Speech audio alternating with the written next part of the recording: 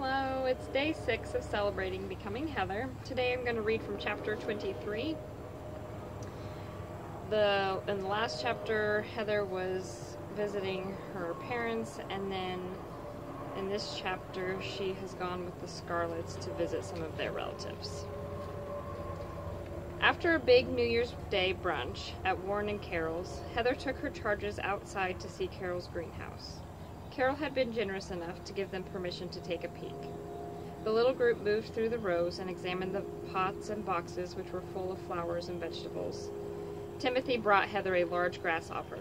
She grimaced and pushed it away. "Isn't it pretty?" he asked. "No, it's gross," she told him. "It's not gross," he insisted as if offended. "What are you going to do with it?" she inquired. "I'm going to give it to Juliana. She's pretty. I'm going to marry her." Heather smiled at his adorable comments. "You can't marry Juliana," she corrected him. "She's your cousin. You can't marry your cousin." "What's a cousin?" he asked. Heather thought about it for a moment before answering. "Well, do you know what an uncle is?" He nodded. "Uncle Edward is my uncle because he's Dad's brother." "Yes, and a cousin is your uncle's son or daughter, or grandson or granddaughter. Juliana is your Uncle Spencer's granddaughter, so she is your cousin." "Oh," he said in a dejected tone. "I guess I'll let my grasshopper go then." He opened his hand and the insect jumped out of it. Mary, who had been listening, asked, "Are we all cousins? Ben told me we're all cousins." "Well, we are to some degree because we are all descended from Noah, but at some point we have the same grandparents, but we aren't very closely related." "So you're our cousin?" asked Timothy. "Yep, I'm your cousin." "Well, then I guess I can't marry you either," he sighed. Heather smiled but did not bother explaining it to him. He was too young to really understand it anyway. Genealogy was a complicated subject. Heather herded the kids out of the greenhouse. "I'm cold," complained Dahlia. Mary shivered and agreed. "What do you think of winter?" asked the nanny, looking up at the gray sky and breathing in the fresh air. "It's not very fun," declared Mary. "Yeah, I want to go home," said Dahlia. "When can we go home?" "In 2 days," Heather informed them, feeling a little disappointed in their response. "I wish it was today," said Isaac. "John probably misses me." "I'm sure Margaret is taking care of him. Don't you want to play with your cousin some more? I thought Tyler was your friend." "He is, but I miss John." They entered the house, and Heather helped the children take off their coats and gloves. "How did you like my greenhouse?" asked their grandmother. "The flowers were pretty," Dahlia told her. "But why do you keep them in a little house and not outside?" Her grandmother laughed. "It's too cold in the winter for the flowers, so they need a house to keep them warm, just like we do. How about some hot chocolate to warm you up?" "Do you give your flowers hot chocolate?" asked Timothy. "I've never tried that," answered Carol. "Maybe I should." "I think you should," Timothy told her seriously. "Well, for right now, let's just get some for you," she chuckled and ushered the kids into the kitchen. Skipping ahead a little bit. "Is that snow?" cried Katie from across the room. The teenagers rushed to the windows while the adults watched with interest. A few feathery flurries were falling from the dark sky. They floated this way and that, as if in no hurry to reach the ground. "It is snow," announced Katie. "I hope we get enough to play in." The afternoon passed and dinner time neared. Heather went into the kitchen to see if Carol needed help. Glancing out the window, she noticed that the snow stood 3 inches thick on the porch railing. "Look at that!" she exclaimed.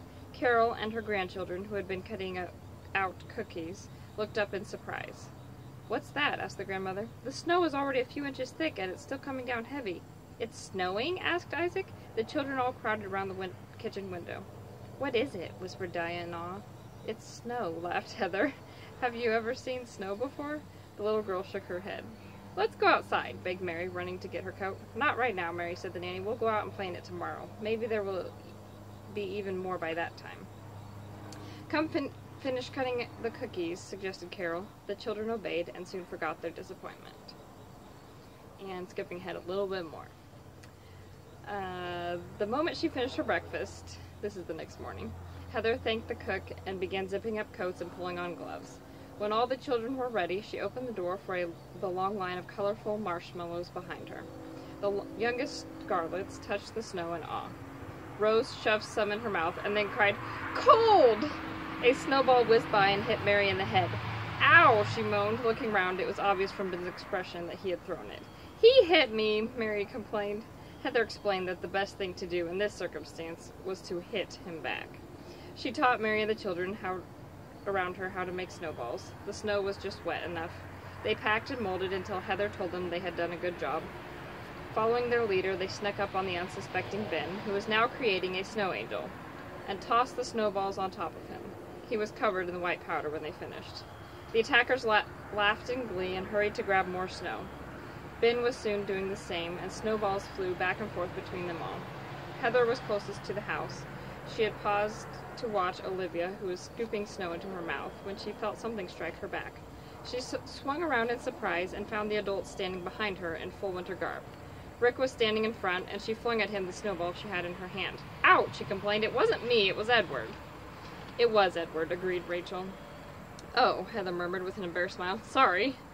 Another snowball slammed into her arm. She looked at Edward, who was brushing the snow from his gloves. "Oh, it's on," she declared. She scooped up some snow and packed it into a ball, threw it, and missed. Frustrated, yet enjoying herself, she reached down for more snow. As she straightened, she saw Edward coming toward her. He was carrying a large chunk of snow. She squealed and ran away, but he chased her. She saw him closing in and protected her face just in time. He dropped it on her head. With another squeal, she fell to the ground, cold and wet. A grunt followed, and Edward landed next to her. "Ow," he groaned. "Didn't see that stuff." Heather giggled. "Serves you right." "Ow, no really, Heather." His voice was choked with pain, and Heather realized he was serious. "What's wrong?" "I don't know. I think it's my arms." Heather's heartbeat quickened. "I'll go get Rick," she whispered. "No," he insisted between clenched teeth. "Come here." She leaned over him. "What?" Her concern was rewarded with an armful of snow right in her face. Edward rolled out from under her, laughing at his joke. Heather's face burned from the cold. She wiped the snow from her face as best she could. "That wasn't funny," she told him with all the sternness she could muster. His face softened. "I'm sorry, that was mean." He walked toward her, saying, "Madam, I offer you my face for revenge." She smiled, but knew she could not do it. "That's okay, I forgive you." "Are you sure?" "It is tempting, but how about we just make a snowman?" "How about we make an army of snowmen?" "Attention!" he called. All eyes turned to him, and he barked out orders like a drill sergeant. "Line up and listen hard. We've got work to do. Each and every one of you is going to roll the biggest snowball you can. We will assemble the longest line of snowmen on the block. Go, go, go! Get moving! Roll those snowballs!" The Allens' yard was nearly bare when they finished. The snowmen stood in a row facing the road. Each had a face of rocks with a carrot nose, stick arms, and some kind of covering for its head. Once the project was finished, they went inside to get warm. Carol made them hot drinks, and the children told her about their snowmen. Heather listened to the children's chatter and was delighted to hear how much they had enjoyed playing in the snow. She wondered if they would be ready to leave the next morning. She knew she would not be, but she shrugged the thought aside and determined to enjoy her remaining time with the Allens. That's all for tonight. Thanks for watching. See you next time.